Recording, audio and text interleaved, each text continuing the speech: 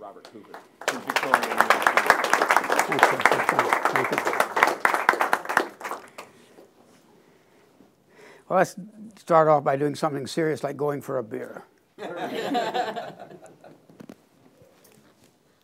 He finds himself sitting in the neighborhood bar, drinking a beer at about the same time that he began to think about going there for one. In fact, he has finished it. Perhaps he'll have a second one, he thinks, as he downs it, and asks for a third. There's a young woman sitting not far from him who's not exactly good-looking, but good-looking enough and probably good in bed, as indeed she is. Did he finish his beer? Can't remember. What really matters is, did he enjoy his orgasm or even have one? This he is wondering on his way home through the foggy night streets from the young woman's apartment, which was full of Cupid dolls, the sort won at carnivals, and they made a date, as he recalls, to go to one, where she wins another. She has a knack for it, whereupon they're in her apartment again, taking their clothes off, she excitedly cuddling her new doll in a bed heaped with them. He can't remember when he last slept, and he's no longer sure, as he staggers through the night streets, still foggy, where his own apartment is, his orgasm, if he had one, already fading from memory. Maybe he should take her back to the carnival, he thinks, where she wins another Cupid doll. This is at least their second date, maybe their fourth, and this time they go for a romantic nightcap at the bar where they first met, where a brawny dude starts hassling her. He intervenes, and she turns up at his hospital bed, bringing him one of her Cupid dolls to keep him company, which is her way of expressing the bond between them, or so he supposes, as he leaves the hospital on crutches, uncertain what part of town he is in or what part of the year. He decides it's time to call the affair off. She's driving him crazy. But then the brawny dude turns up at their wedding and apologizes for the pounding he gave him. He didn't realize, he says, how serious they were. The guy's wedding present is a gift certificate for 2 free drinks at the bar where they met and a pair of white satin ribbons for his crutches. During the ceremony, they both carry Cupid dolls that probably have some barely hidden significance, and indeed do. The child she bears him, his or another's, reminds him, as if he needed reminding, that time is fast moving on.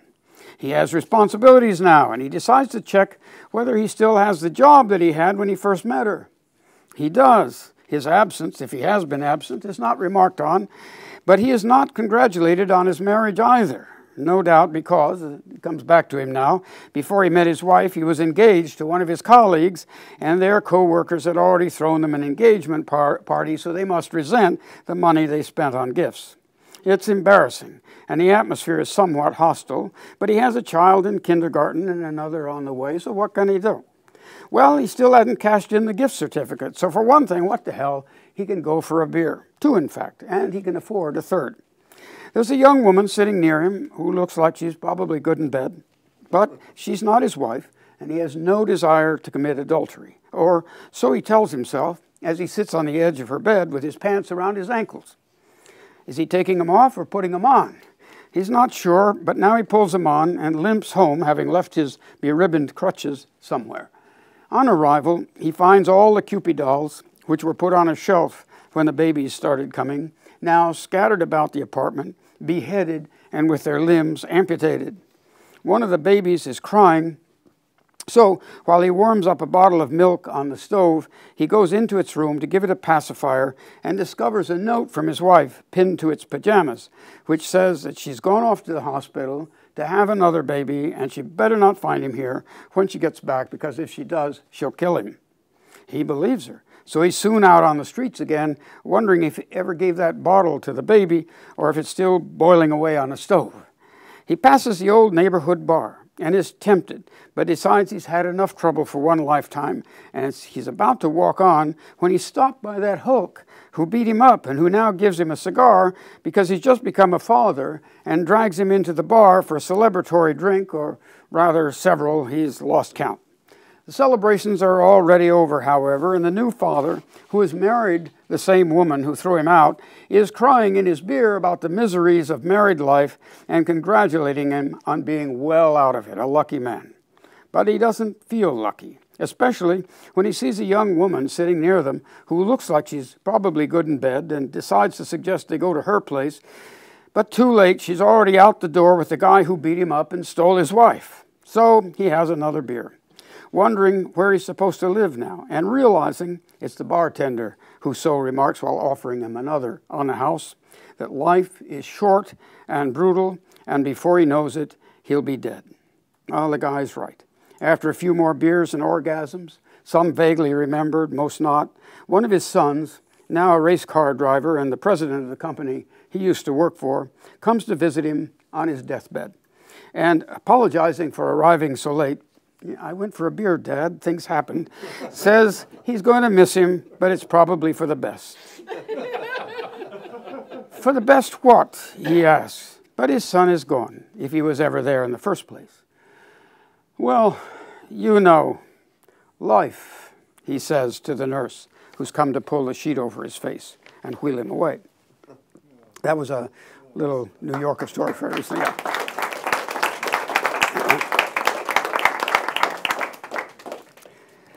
So I've always been interested in new things, partly because I distrusted the old things, and my earliest writing experiences were to confront the old things and see what could be done with them. So one day this story just appeared. She attempted, he urging her on, the new thing. The old thing had served them well, but they were tired of it, more than tired. Had the old thing ever been new? Perhaps, but not in their experience of it. For them, it was always the old thing. Sometimes a good old thing, other times just the old thing. They're like air or stones, part, so to speak, of the furniture of the world into which they had moved and from which, sooner or later, they would move out. It was not at first obvious to them that this world had room for a new thing, it being the nature of old things to display themselves or to be displayed in timeless, immutable patterns. Later they'd ask themselves why this was so, the question not occurring to them until she had attempted the new thing. But for now, the only question that they asked, he asked it actually, when she suggested it, was, why not? A fateful choice, though not so lightly taken as his reply may make it seem, for both had come to view the old thing not merely as old or even dead, but as a kind of alive or dead ancestral curse, inhibitory and perverse and ripe for challenge, impossible or even unimaginable, though the new thing seemed until she tried it. And then, when with such success she did, her novelty responding to his appetite for it, the new thing displaced the old thing overnight. Well, not literally, of course, the old thing remained, but cast now into shadow, as the furniture of the world, shifting without shifting, lost its familiar arrangements. The old thing was still the old thing, the world was still the world, its furniture, the furniture. Yet nothing was the same, nor would it ever be, they knew, again. It felt, though as in a dream, so transformed was everything, like waking up. This was exhilarating, his word, liberating, hers, and greatly enhanced their delight. She whooped, he giggled. This was fun in the new thing, which they both enjoyed as much and as often as they could. Indeed, for a time it filled their lives, deliciously altering perception, dissolving habit, bringing them ever closer together, illuminating what was once obscure while making what before was ordinary now seem dark and alien. This was the power of the new thing. And also, they knew this from the outset, its inherent peril. The new thing, being truly new, not merely a rearrangement of the old, removed the ground upon which even the new thing itself might stand. The old thing's preclusive patterns were like those frail stilts that floodplains housing was erected on. The new thing joined forces with the cleansing flood, as did they in their unbound joy, having anticipated all this from the start, though perhaps not guessing then how close together delight and terror lay, nor back then considering, as he urging, made the new thing happen, how indifferent to their new creation would be both world and thing. Indifferent but not untouched. All shook, and they, the shakers, were not themselves unshaken. This too, even trembling, they ardently embraced, though perhaps they whooped and giggled less. Scary, she laughed, reaching for him, and he clinging to her and thinking as he fell that some principle must be at stake, something to do with time, cause, and motion perhaps, so much the better.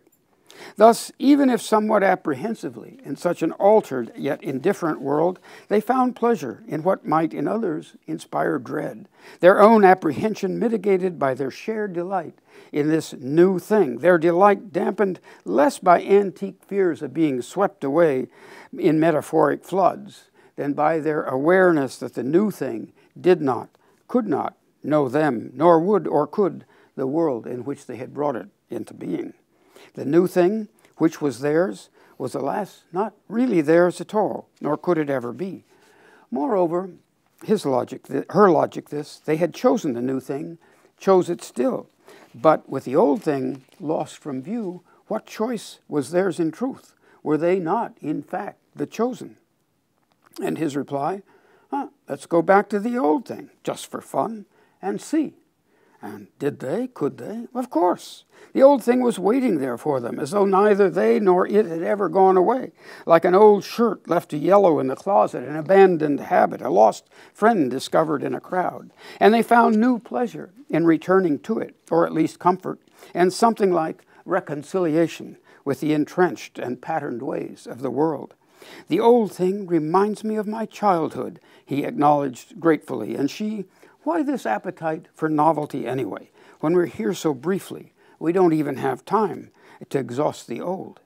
Thus they enjoyed the old thing anew, and in ways they had not done before, chiefly by way of ceasing all resistance, and they told themselves that they were pleased. Of course, they had to admit, after knowing the new thing, it was not quite the same thing, the old thing. Sort of like dried fruit, she said, sweet and chewy now, but not so juicy as before. He agreed, more like body than person, you might say, more carcass than body. They experimented, giving the old thing a new wrinkle or two, but they could not sustain their revived interest in it. It was still the old thing, and it still oppressed them. Back to the new thing, which was still there and was delightful and exhilarating as before. They were pleased, did not have to tell themselves they were. What fun, truly! But the new thing, like the old thing, no matter how at first they denied this to each other, was also not the same as it had been before. He the first to admit it when regret, bat-like, flickered briefly across her brow. No, she objected, falsely brightening. It is not it, but we who have changed. By going back to the old thing. Yes, you were right in the first place, he said. We were not free to choose. But we cannot go back to the new thing either. No, she agreed. We must try a new thing. And so they did. And again, beginning to get the hang of this new thing, they found joy and satisfaction and close accord with one another. Out with old things and old new things too. They laughed, falling about in their world-shaking pleasure. But was this delight in the new thing as intense as that they'd felt when they'd first tried the old new thing? No, they couldn't fool themselves, far from it. So when the new thing bumped up provocatively against the old new thing, they were filled with doubt and confusion and no longer knew which of the two they most desired or should desire, if either. Out of their uncertainties came another new thing, his handiwork, this time momentarily delightful and distracting, but soon enough this too was replaced by yet another, now hers, itself as soon displaced. Both now were separately busy at what had become more task than pleasure, the devising of new things now mostly what they did. By now even the new thing's newness was in question. I am lost, she gasped, falling to her knees. He called out from across the room, I felt oppressed by the old thing. Now I feel oppressed by the new. This is probably, she said, speaking to him by telephone, just the way of the insensate world. We were fooled yet again. No, no, I can't accept that, he replied by mail, else no new thing is a new thing at all. His letter crossed with hers, which said, my unquenchable appetite for novelty is matched only by my unquenchable appetite for understanding. What a clown. I'm deeply sorry, adding, I have now become a collector of old things. There's not much fun in them, but there is satisfaction. But wait, he wrote in his diary, does not the invention of one new thing insist by definition upon a second and a third, a fourth? And indeed, is this not, in fact, this sequential generation of new things, the real new thing that we have made? And is that not delightful? He thought if he tore this diary entry out and sent it to her, he might well see her again, and they could have fun in their old new things way. But the time for all that was itself an old thing now, and anyway, he no longer knew, now after the flood, where in the world she was.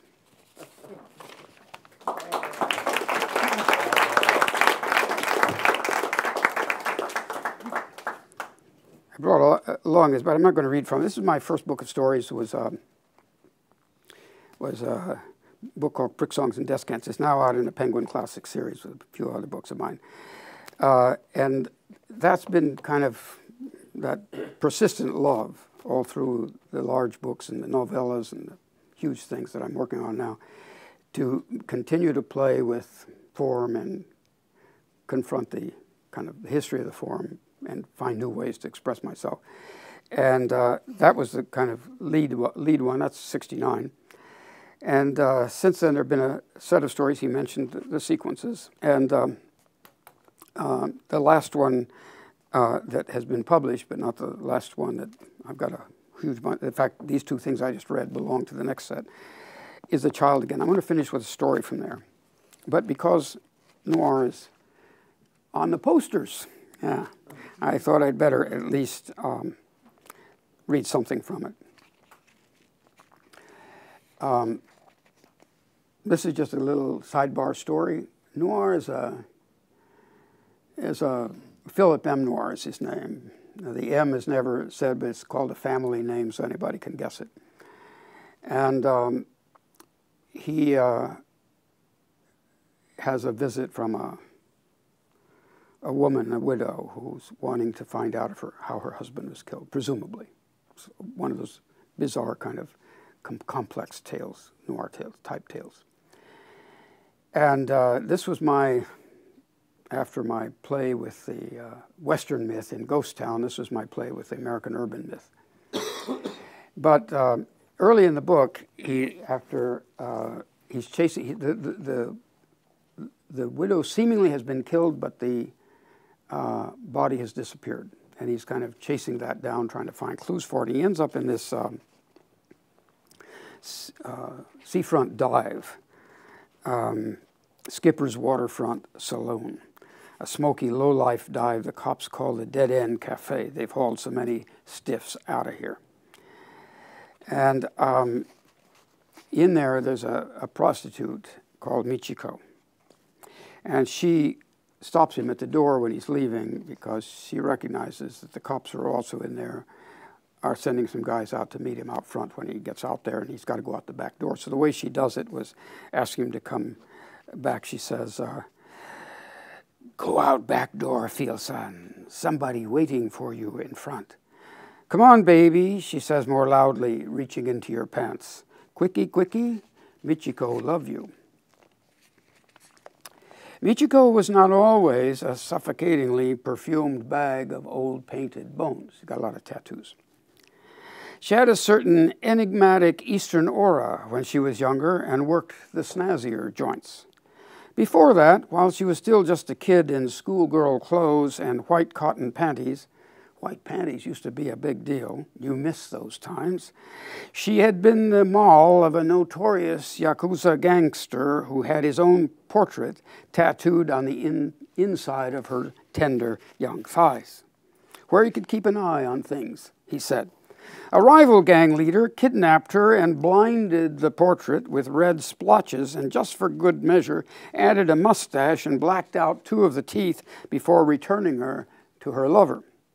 He also had his own hand, recognizable by its "Don't Fuck With Me" dragon tattoo on the back and the superhero code ring on his pinky, tattooed over her plucked pubes, the middle finger disappearing between her lips. Her lover responded by sending her back to the rival with the dragon tattoo reduced to a simpering "please fuck me" position, the ring finger chopped to a bloody stub, signifying a humiliating 3-knuckled yubitsumi, and the middle finger blackened as though torched by its impertinence. The lover also tattooed Michiko's ears with haikus celebrating the black mist of summer and winter's ice heart, which was a play on his own name, and inked the circles of a target on her buttocks around the bullseye anus with the phrase, "You're next, asshole," on the right cheek. The rival was not dismayed. With a simple stroke, he changed Winter's ice heart to Winter's withered dick, which also turned out to be a play on the lover's name. Assumed the asshole could be either of them, so merely added a semi-automatic weapon on her left cheek with his gang's insignia on the handle. On her face, he tattooed a snake, the head coiling out of one ear onto Michiko's upper lip, its mouth biting its own tail, which was coiling out of the other ear, the face of a snake, a portrait of the lover, the tail, the lover's own cock, which was famously a favorite subject of tabloids, tattooed with the kanji symbols for king of water business.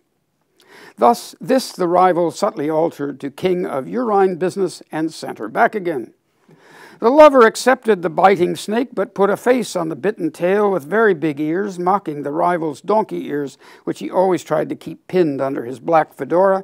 Mr. Hee-Haw is what the cops called him, and they loved to humiliate him by knocking his hat off, and applied the kanji symbols for #1 hot-ass warrior to the head. Then, just for fun, he loved her after all and wished her to be beautiful, he turned her breasts into magnificent mountainous landscapes with little bridges over streams that his own gang members posed on in their pinstripe suits, holding up placards that read, "Do not dream mountains from anthills, pissant." The scene invited interpolations, and the rival obliged by turning it into a classic Yakuza bloodbath with his own gang disguised as giant ants in black fedoras and suits wiping out the lover's gang.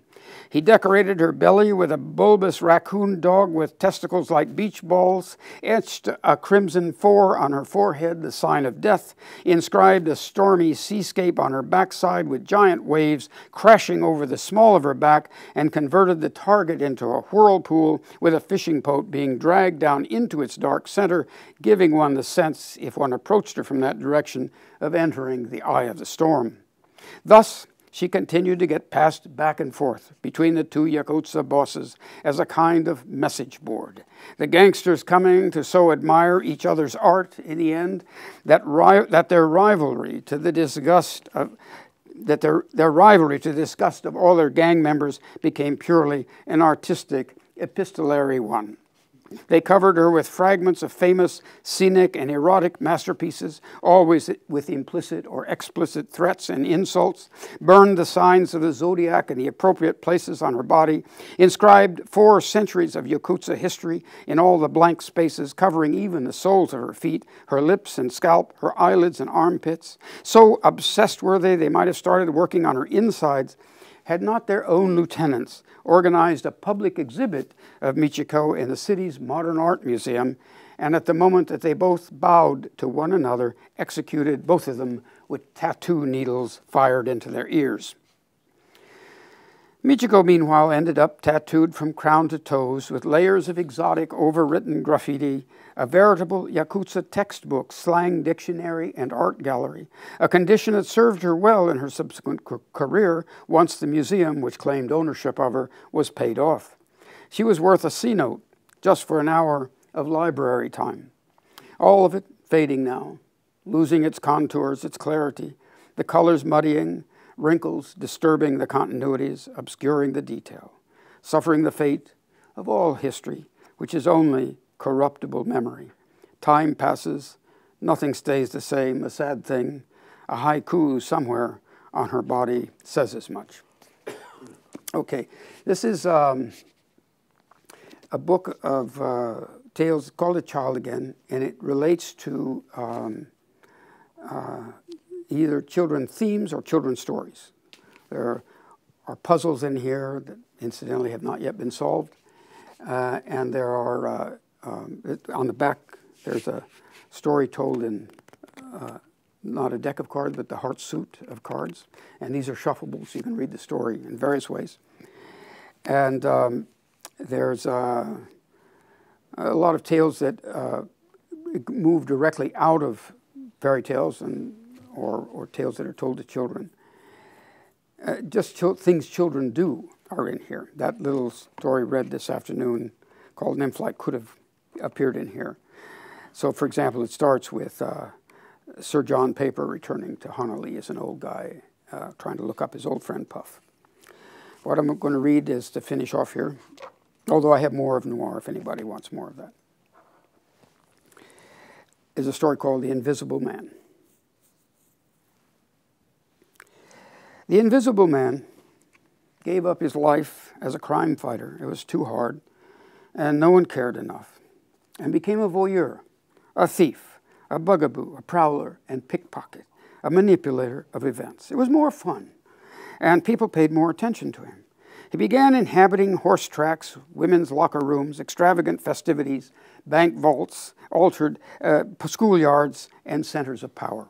He emptied tills, altered votes, made off with purses and address books, leaked secrets, started up fights in subway cars and boardrooms, took any empty seat he wanted on planes and trains, blew on the necks of naked women, moved pieces of game boards and gambling tables, made strange noises in dark bedrooms, tripped up politicians and pop stars on stage, and whispered perverse temptations in the ears of the pious.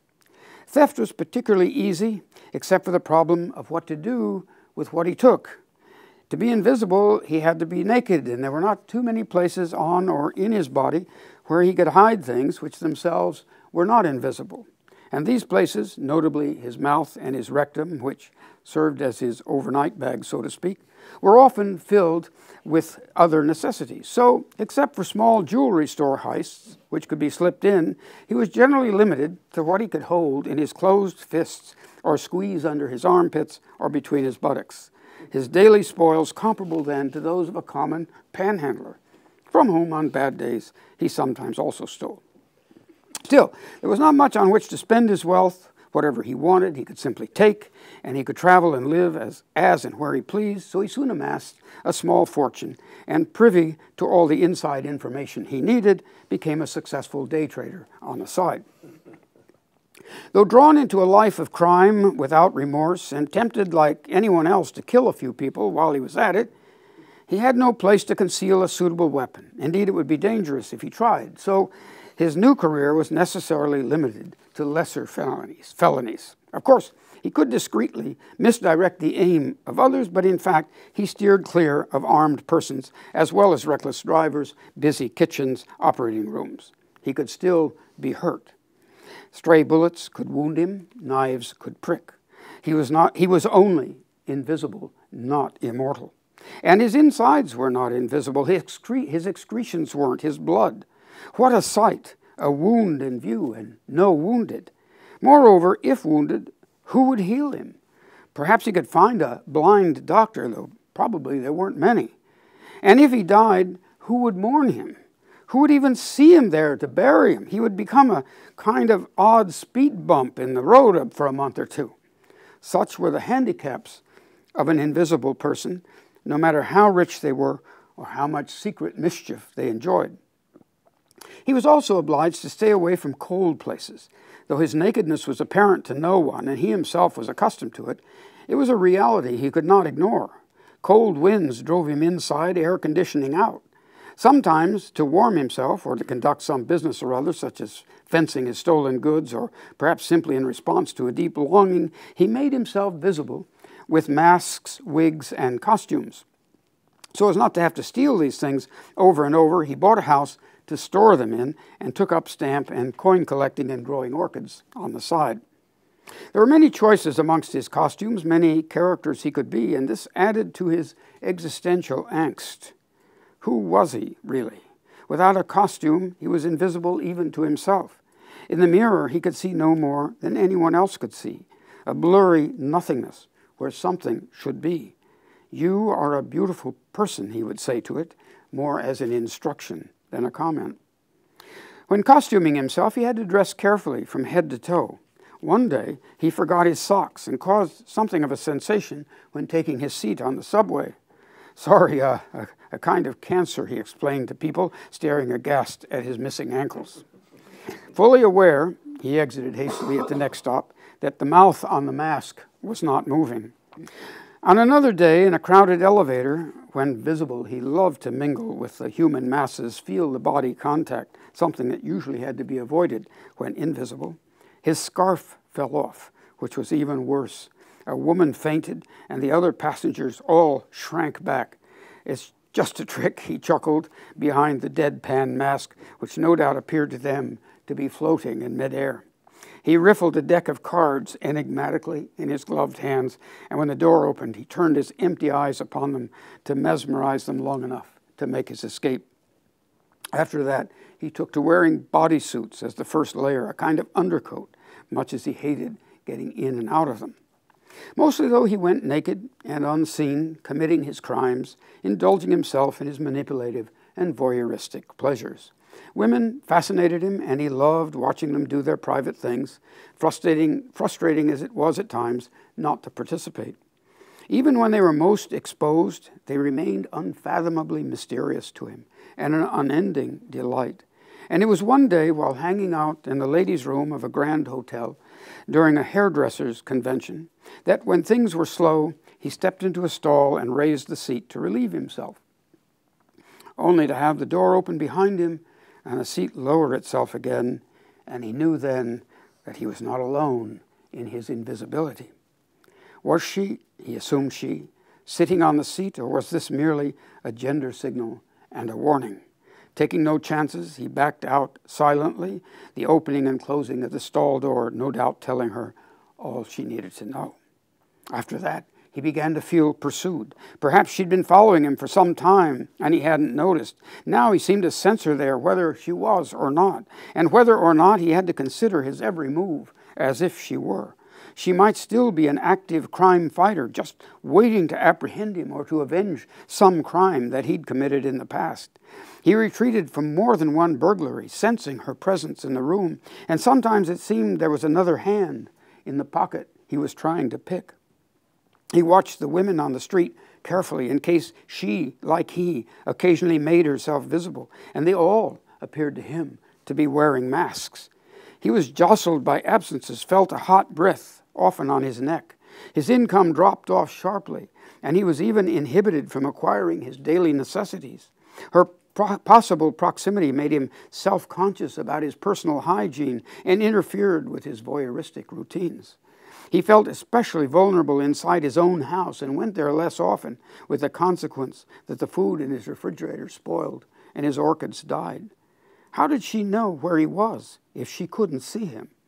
By following the clues the invisible always leave behind, footprints in the mud, snow, of course he never walked in snow, and sand, bodily excretions, fingerprints, he couldn't wear gloves nor carry them without getting them messy, discarded costumes and toothbrushes, mattress indentations, floating objects, swirling dust, fogged windows. She could watch for places where the rain did not fall and listen for the noises his body made. He had always stumbled over things. Now he could not be sure she was not placing those things in his path to expose him. So just moving about was like negotiating a minefield. He had to eat more surreptitiously, not to exhibit the food flying about before vanishing, and so ate too fast, giving himself heartburn. But when he started to steal a packet of antacids, he thought he saw it move as he reached for it. Then it occurred to him one day that she might not be a crime fighter after all, merely another lonely, invisible person seeking company. And as soon as he had that thought, she disappeared, or seemed to. He should have felt relieved, but he did not. He found that he missed her. Though she'd not exactly been friendly, she was the nearest thing to a friend he'd ever had. He went back to where they'd first met and raised and lowered the toilet seat, but there was no response. He should have spoken up that day. He did now. "Are you there?" he whispered. No reply, though the lady in the next stall asked, "Did you say something?" No, dear, just a frog in the throat," he wheezed in a cracking falsetto, then flushed quickly and swung the door open and closed before the woman could get up from where she was sitting and peek in. But he remained in the stall for a time, reflecting on how something so ordinary as a toilet seat can be transformed suddenly into something extraordinary and, well, beautiful. Now he left clues everywhere and committed crimes more daring than before. If she was a crime fighter, he wanted to be arrested by her. If she was not, well, they could be partners. She even had more room to hide things. They could tackle bigger jobs. As he moved about, he swung his arms freely, hoping to knock into something that did not seem to be there but caused only unfortunate accidents and misdirected anger. Twice he got shot at in the dark. He figured it was a small price to pay. Perhaps if he were hurt, she'd feel pity for him and make herself known. He began to see her, even in her invisibility, as unutterably beautiful, and he realized that he was hopelessly in love. He thought of his adoration of her as pure and noble, utterly unlike his life in crime. But he also imagined making mad, impetuous love to her, rolling about ecstatically in their indentations. Nothing he'd seen in his invisible powder room prowl excited him more than these imaginings. Still, for all his hopes, she gave no further evidence of her existence. In his house, he left messages on the mirrors, "Take me, I'm yours." But the messages sat there, unanswered, unaltered. When he looked in the mirrors past the lettering, he could not see his cheeks, but he could see the tears sliding down them. His love life, once frivolous, had turned tragic, and it was all his fault. Why had he never touched her? A fool, a fool. He was in despair. He hung out in bars more often, drinking other people's drinks. He got sick once and threw up beside a singing drunk, peeing against a wall, sobering the poor man up instantly. He knew that rumors about him were beginning to spread, but what did it matter? Without her, his life was meaningless. It had not been very meaningful before she came into it, but now it was completely empty. Even crime bored him. Voyeurism did. What did he care about visible bodies when he was obsessed by an invisible one?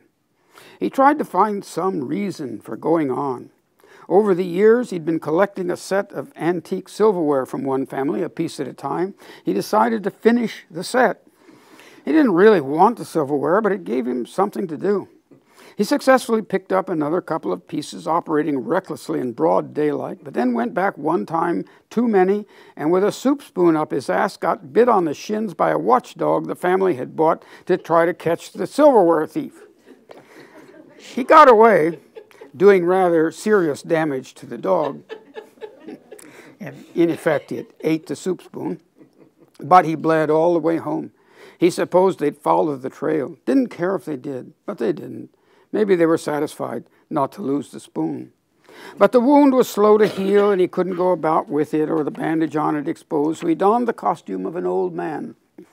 He was an old man, and spent his days in cheap coffee shops, feeling sorry for himself and mooning over his lost love.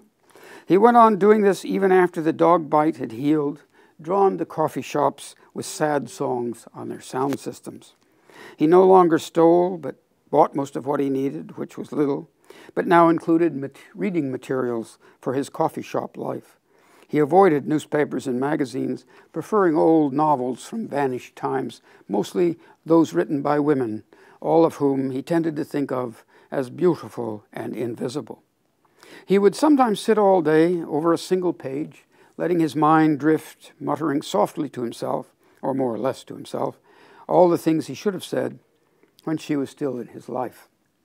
Then one day, he saw, sitting at another table, also greatly aged, an old police captain he used to work with back in his crime-fighting days.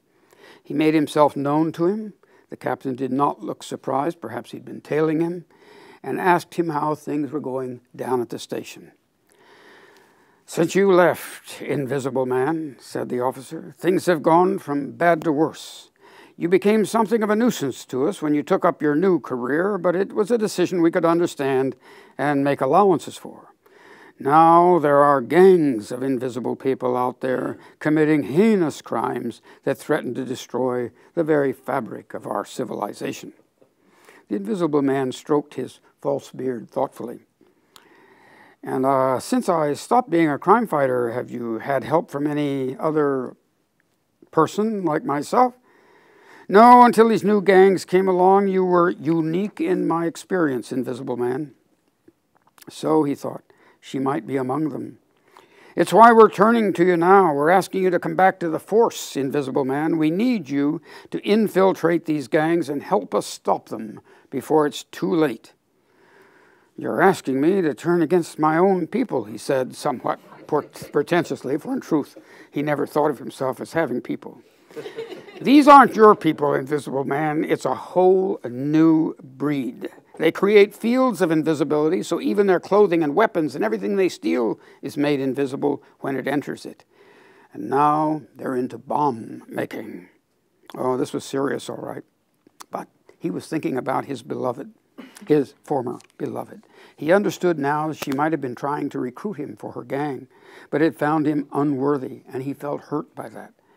They think of you as old-fashioned, Invisible Man, and have said some very unflattering things about you, in particular about your personal habits, of which, of course, I know nothing.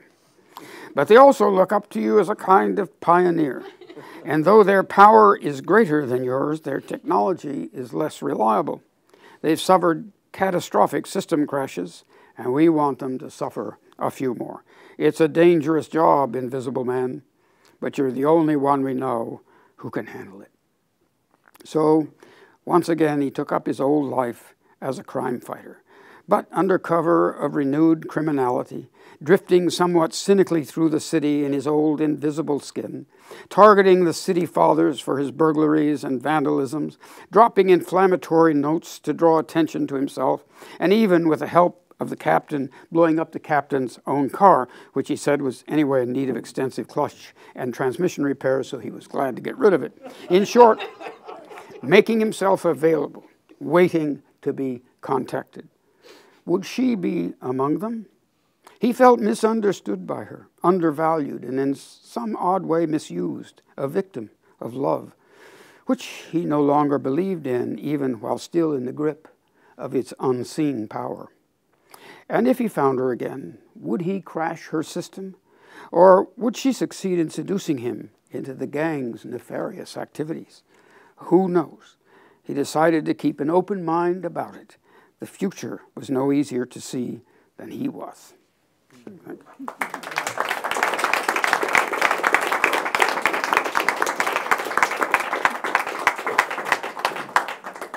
Is that good enough?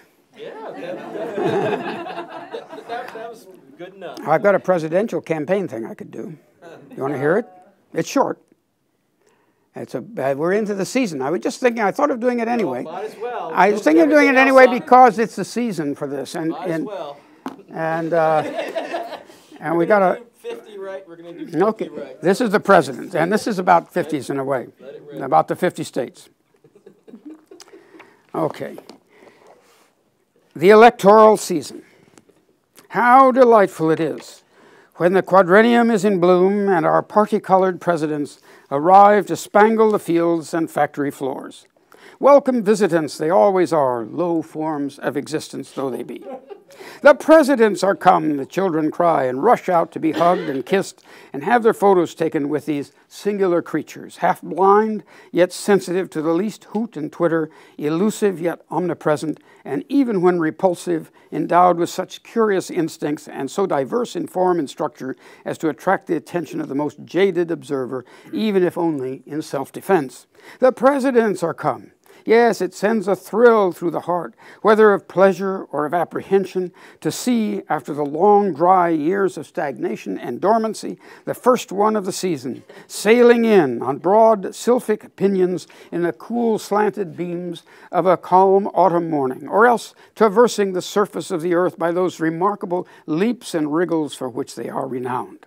Some are gloriously bedizened, others naked, but for a film of gelatinous flesh, so tightly stretched as to be reduced to an invisible tenuity. Still others are soft, plump, pale, and woolly, or else a livid gray-green with hideous tail pustules, or tender, white, and tantalizingly delicate. And there are many more familiar to the electorate, perhaps, which are actually capable of altering their external shape and changing their spots and colors, even as they busily slither, flutter, and honk. While it's true that the common consent of mankind regards most of these creatures with revulsion and abhorrence, and not without reason, inasmuch as many of them are more or less noxious, and some of them are terribly fatal to their fellows. Monstrosities by excess are not uncommon, being rapacious and vindictive, treacherous and cruel even to their own kind, full of stratagem and artifice, highly venomous, lurking in darkness, endowed with curious instincts, feeding off excreta, and furnished with many accessory means for the capture and destruction of their opponents, it must nevertheless be remembered always that even these vile creatures are the handiwork of infinite wisdom, and so worthy of our admiration, however distant and guarded our scrutiny must for our own safety be. Such scrutiny is invariably rewarded, for the presidents are curious beings in many respects. Though more or less inactive for most of their lives, they are nevertheless very enduring. They respire little, are susceptible of hibernation, and can remain for a considerable time shut up in confinement so restricted as to produce astonishment. In their movements, they are lazy and half-torpid, and yet are capable of sudden gestures, short and jerky, and all too often lethal, even when perhaps not so meant. When not frightened or running for election, or both, they slowly crawl along with their tails and bellies dragging on the ground. They often stop and doze for a moment with closed eyes and hind legs spread out. Many of these creatures bear highly curious appendages that resemble trumpets in form, and they emit incessant chattering sounds which simulate speech, but which are mostly imitations of the cries of other species. When they take an antipathy to anyone, they immediately show it. They suffer no rivals to approach them, but harass them ceaselessly, emitting rank screens of smoke and tearing from them the ballots that are their very sustenance. When a president has glutted itself, its crop, swelled by the votes it has received, forms a voluminous projection in front of the neck. A fetid humor oozes from its nostrils, and it remains sunk in a state of stupid torpor until the electoral outcome is finally determined, generally at the far end of the alimentary canal. If we were asked where throughout the world specimens were to be met with, we might reply almost everywhere, provided only that voters, a necessary nutrient, be present. But even where such prey is scarce, presidents have been detected and have moreover, in their various mutations, thrived. Darwin, in his famous voyage on the Beagle, was much struck by the curious phenomena of distribution and survival which that voyage brought before his eyes, remarking that while some classes die out as civilization spreads, others, like the rats, the common sparrow, the presidents, the cockroaches, some parasites, and so on, adjust themselves to altered conditions and prosper under civilization as they never did in former days. Warm and temperate climates with abundant moisture are the localities favorable to all the presidents. They're said to live chiefly in ditches, especially those where stagnant and corrupt water has lain a long time, but they're also found in dung heaps, caves, swamps, and other obscure and fetid locations, choosing secret places wherein to store up all that tempts their cupidity or excites their covetousness, whether in or out of the zoo. Certainly, wherever else they might be found, they are nowhere more abundant than in America, civilization's gem and nature's pride, as is widely acknowledged, especially by the gabbling and squawking presidents themselves and by their keepers. In America, presidents find a natural habitat, abundant in provender and mud, and congenial to their notorious reproductive habits. They are not, here at least, an endangered species. Indeed, well over 50 families or subspecies have been recorded, and it's probable that there are even much more numerous than this, as new discoveries are constantly rewarding the close examination of any particular locality with each new presidential season. The prickly, candescent, wind-up, and comatose presidents, for example, well known, as are the inflatable president, sometimes referred to erroneously as the bouncing president, the savage blue-balled president, the infamous deviant quincunxial or conical president, and the nocturnal three-legged oblique president with his heavily lidded eyes and skin resembling inconsistent wetted parchment. The possibly mythical flesh-colored presidents were said to have given birth to the homuncular, beggar-tick, and revolving presidents, as well as to have sired the predaceous, boundless presidents, also known as the join-the-dots presidents, because of their tendency to lose their outline to their immediate surroundings. It was this asexual yet fecund family of boundless presidents in its various evolutionary permutations that gave rise in our own times not only to the mechanical, abridged, or bedside montage and cartoon presidents, but also to the proliferation of multinational gathering and feeding stations and to intergalactic sporogenesis. None of this, however, has altered for the better their reputation.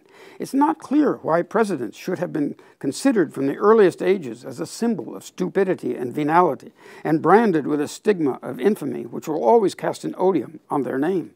Many, to be sure, are by nature of a despotic and combative temperament, irascible and quarrelsome, living by plunder and bloodshedding, destruction the sole object of their existence. But the innocent, which arguably outnumber the noxious and are merely ridiculous, share the disrepute and are unjustly visited with the hatred and aversion due to their malefic fellows.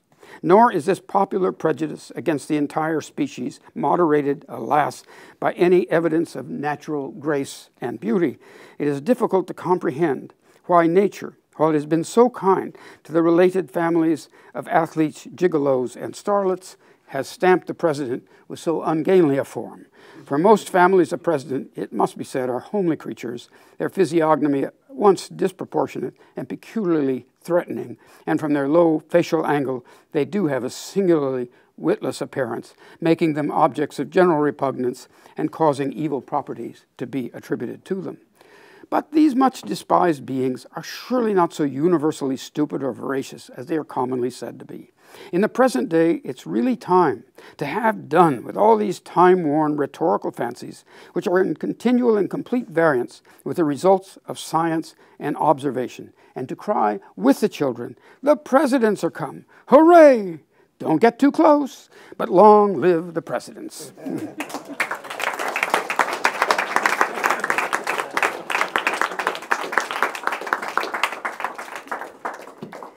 Okay. That says it all. Any questions or anything come to mind? Welcome to Victoria. All right. Glad to have you. Wow. Curious about your publishing, how you see where you publish, how do you deal with that? Like, do you want to go big, Harper's? I mean, I see you go all over the place. You willfully. I guess we're in a room where publishing is the issue at hand. Yes, well, that's a good place to talk about it, I guess. It's not something I like to talk about. Well, the publishing world is a corporate world on the whole, and so when you think about the kind of success that allows us to remember the giants like Hemingway and Faulkner and so on, we think of this as all coming out of this very elite book world of New York and all the great presses that found these writers and made them into famous writers. And similarly with the magazines that in their various decades had this kind of power to put a good stamp on a writer. That image was false when it was first devised, and it's almost non-existent now. The realities of the corporate publishing world is pretty grim. Most of them are going down the tubes until they figure out what they can do that maybe isn't quite like publishing, but somehow they'll survive.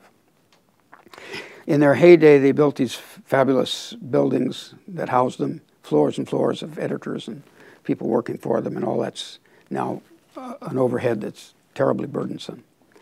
So what's happened is a lot of the publishers are no longer independent. They've all been bought up by single owners who own vast conglomerates of publishers. And they have a kind of independence, but not a real independence. So when you submit a book, let's say, to a publisher, like, say, to Knopf, for example, you are, in effect, also submitting it to a dozen other publishers who belong to the same group. And if the Knopf guy doesn't want it, it's pretty hard to appeal to anybody else in that group, unless you've got a really close friend somewhere. But typically that means your day is over amongst 10 or 12 different publishers who all used to be independent. A lot of that those independent presses get swallowed up by a big publisher and then simply discontinued. We remember from our day presses like Dial Press, for example, a lot of them that were bought by another press and then just simply eliminated, so they had less competition. Meanwhile, they depend pretty heavily on chain bookstores, and the chain bookstores are also dying. They're disappearing. And the independents have been dying for a long time, making a comeback now a little bit because there isn't anybody else around selling books.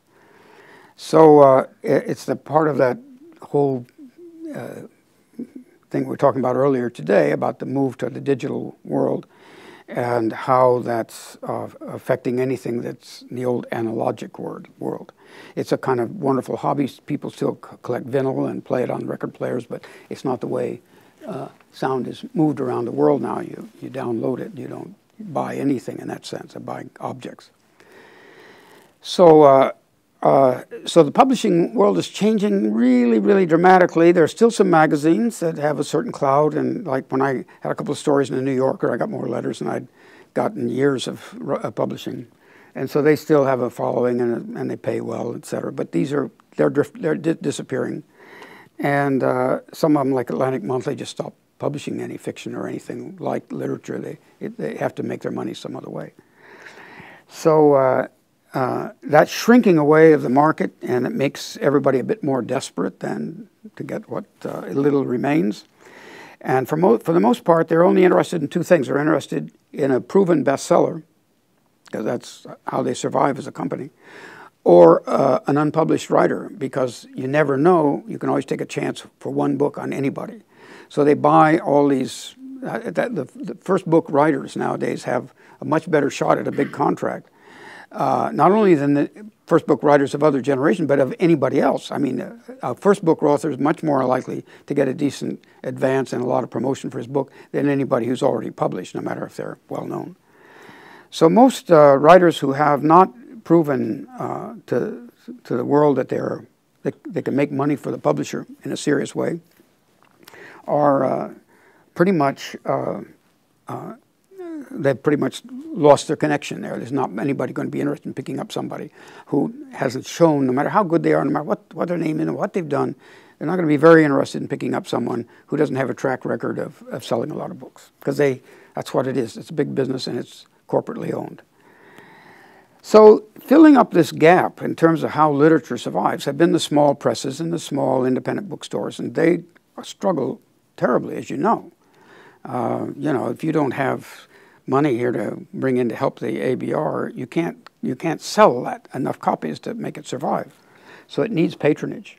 And that's kind of true also. Small presses, every year I get requests for donations. They're presumably money-making presses. They presumably are choosing books, selling them, and getting something back. But it's not enough, and so they're asking all the readers, to please, send a Christmas check. So it's a difficult and awkward time if a book publisher does have patronage, like university presses have patronage, to the extent that they can convince anybody that they should publish fiction and not academic books. As long as you can hang on to that, there is a kind of publishing possibility, because those books, the thing about most terrific writing, the writing that we really want to read, we really want to have and want to have as part of our national tradition, tends not to sell a lot on the day. It sells a lot over time.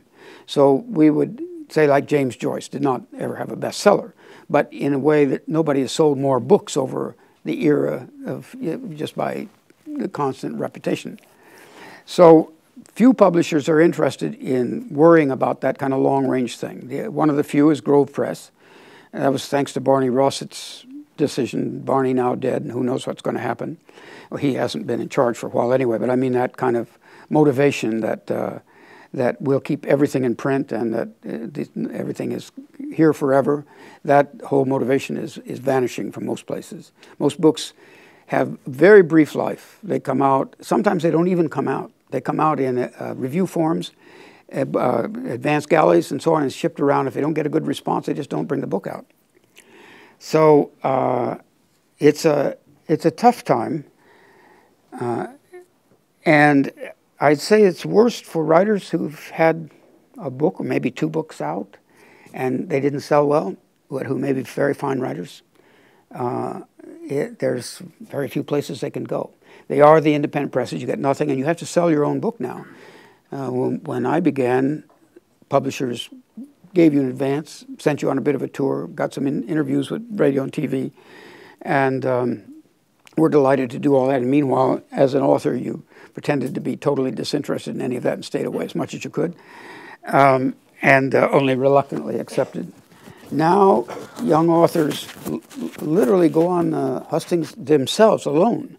I mean, they pay their own way. They get bookstore readings, and they go there buying their own transport, and they ask the publisher to please send some books to the bookstore, and they'll send a few because they don't trust they're going to sell many, so they don't even send a lot of books. So it's a struggle now for the author who comes along trying to. What you do when you publish now is you get somebody to actually put it on paper, but from then on, it's your job to get that around to somebody.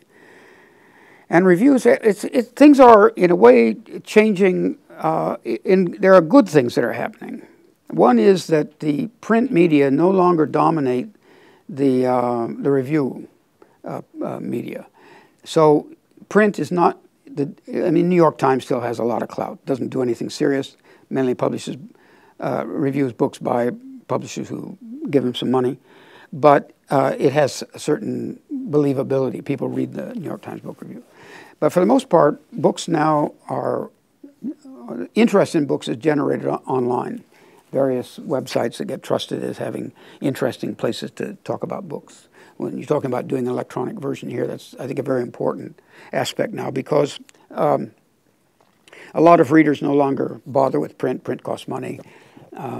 Downloading the reviews and so on can be free, so you can read about books before you buy them now. Better to do that online probably than try to find paper versions, which anyway, because of the way print works, comes out so much later than it's useful.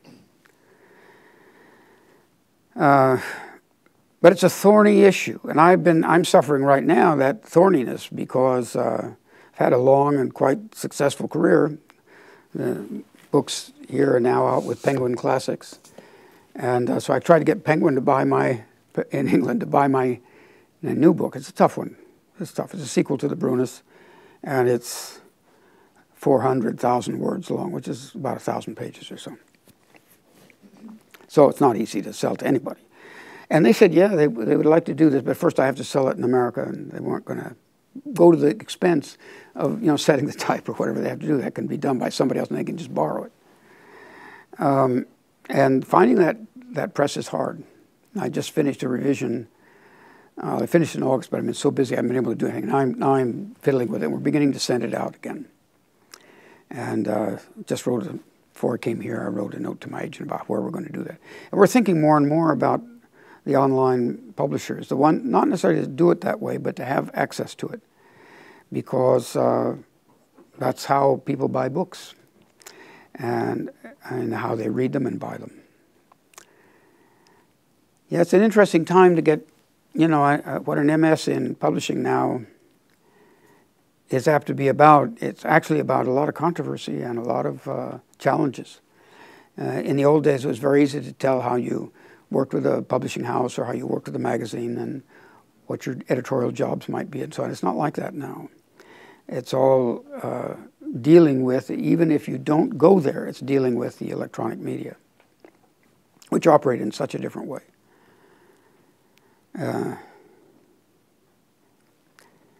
I don't know, it's probably over long-winded, but if I've left anything out that you want to know.